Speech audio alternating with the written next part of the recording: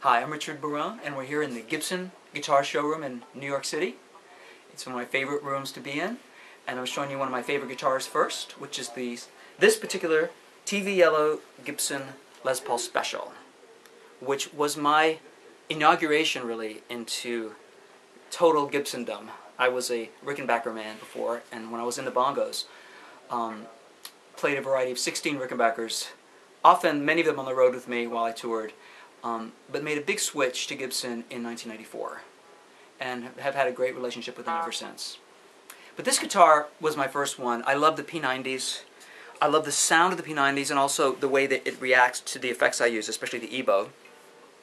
And I love the TV Yellow finish.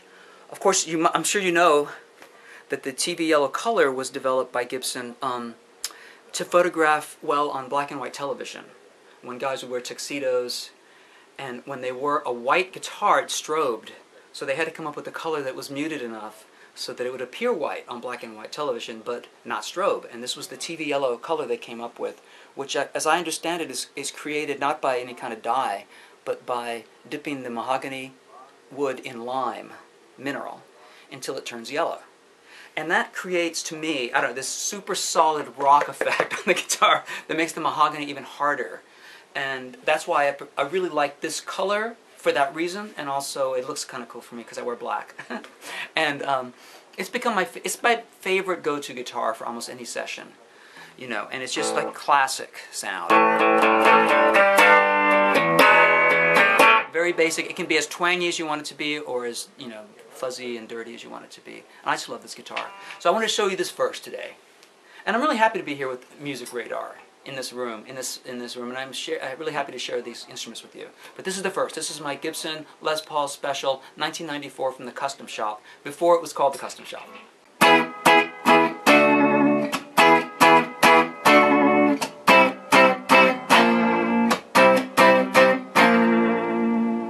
So this baby is the Epiphone Swingster, which I just discovered this year when we were making the 25th anniversary concert album of my 1987 album Cool Blue Halo, on which I played a Guild X500.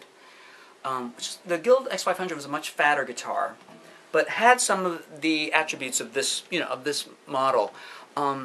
Since I only play Gibsons now, or Epiphone, I wanted to find the equivalent, and I stumbled upon this one day here at the showroom, and it's a really beautiful Swingster in translucent black, which I love because it is black, but it's not saturated black. You can sort of see the wood grain through the finish, and it's really beautiful. You can see it on the back, especially.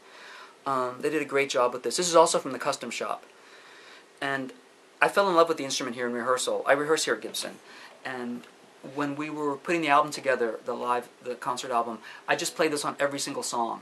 It just sounds so good on this record, and it's 2 CDs. But you know, I love the Bigsby. It seems to stay in tune no matter what I do. And I mentioned in the concert, it was edited from the final concert film, but I didn't have to tune up once in the entire concert. It's a 90-minute concert. So I think it's a pretty solid rock, you know. But I love the pickups also, which are called swing buckers. And you know, I love those kind of trade names for things, but the swing buckers. I'm sure there's some specific wiring thing which I don't understand, but they sound so clear. And on this album, I just went through a small Music Man amp from the 80s that I like, and for every song it was like the appropriate sound. I kind of like, you can't ask for more from a guitar than having the appropriate sound for every song from the same instrument, you know, and this one did that. So I'm really thrilled with this Swingster, and it's going to become, I know it's going to become one of my favorites in my arsenal.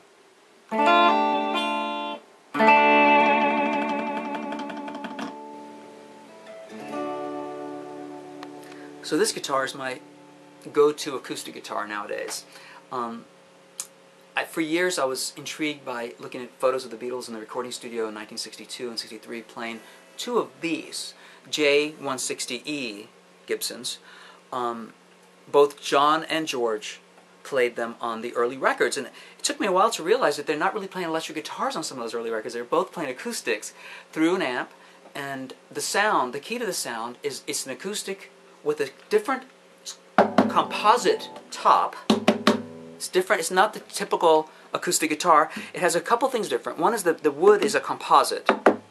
It's like very solid and doesn't reverberate like a normal acoustic. Secondly, behind this, instead of having the usual, I guess, triangular binding, whatever it is, behind the front of the guitar, it has a ladder effect. It has the braces are in this direction. It just changes the way the guitar reverberates, which is hardly at all. And because of that, they were able to play in large venues, cranked up really loud with this P90 pickup, which is a really like Les Paul pickup, and it wouldn't feed back, basically.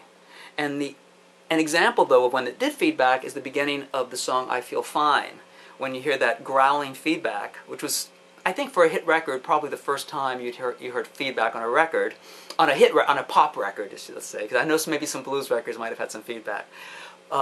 But that was one of these J160Es placed against the amp, and it feeds back, and that became the intro to that song. It's a beautiful sounding guitar and extremely tight. Like, it doesn't have that kind of woofy, acoustic, folky sound. It has a rock sound. It's great for pop music. And I've been, for the last 2 years, I've just made this my exclusive, acoustic guitar that I use on stage, especially on stage. In the studio, I might have a couple of different acoustics, but on stage, it's just been this. I love the knobs. I love that I can control it, like, while I play, and not some weird, often acoustic has, knobs in funny places. It's just right here like an electric. And it's very balanced and beautifully made. And this is the John Lennon model, as you can see, and but it's based on the 1962, I believe 62 Gibson J160E. My other favorite version of this is the Sunburst. The story of the plain finish, or whatever, natural finish, is that John Lennon sanded his down around the era he did Give Peace a Chance. He sanded down the finish of the Sunburst because he wanted a white guitar. He used the same guitar, by the way, for the entire Beatles era, all through the 60s and beyond 1970. It's the same exact guitar. He just sanded it down. So when you see pictures of him in 1963 with it, it's a Sunburst. And then during the Give Peace a Chance era, it's natural. But these are special, beautiful guitars. I'm so happy that Gibson is manufacturing them again. They come around every few years. They're not always being made. But when they are, it's worth picking one up because they are just beautiful acoustics. And they sound so good through an amplifier.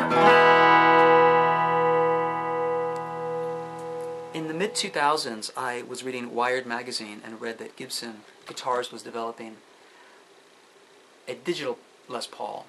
Now, since I was already in love with my Les Paul Special, but always looking for new guitar sounds, I was very intrigued and called them here in this building and asked if I could come see what they were working on. And it was this guitar, which is, they ended up calling it an HD, high definition Les Paul.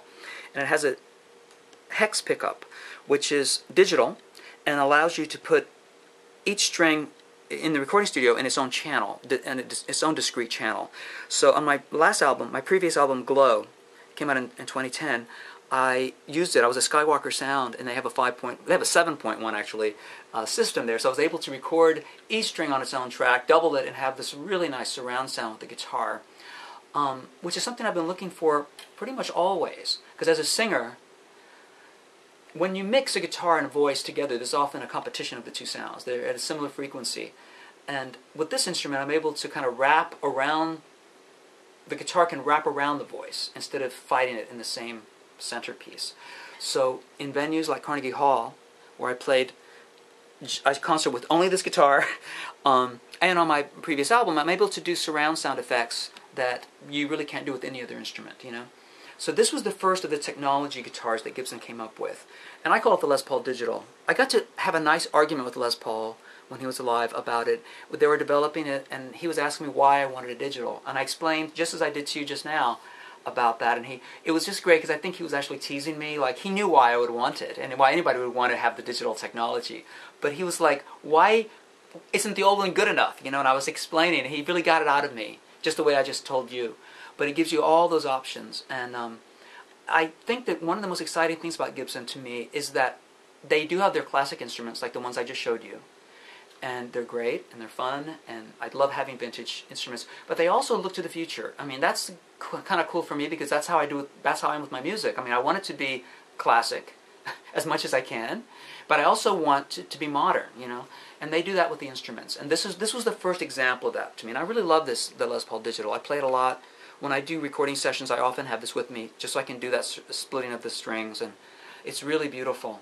But the most recent of the technology guitars is the Firebird X, which I am the poster boy for in the New York area anyway, if not nationally.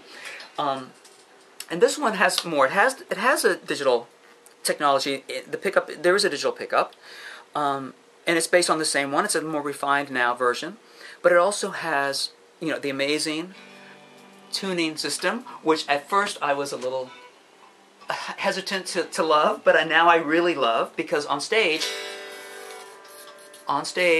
you know, when I'm out of tune, which happens sometimes with some guitars, this one, of course, you tune instantly.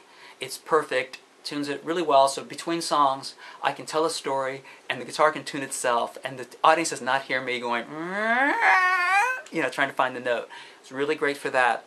But there's also, in the sound banks, 55, I think, different sounds. And they're all very unique. You know, here's a little, just like, it's a really good, and these are all, you can fine-tune all of them. Like on this one, for instance, the tremolo, you can adjust the timing of it, the depth of it. Everything is sort of, you know, this is great because it goes backwards.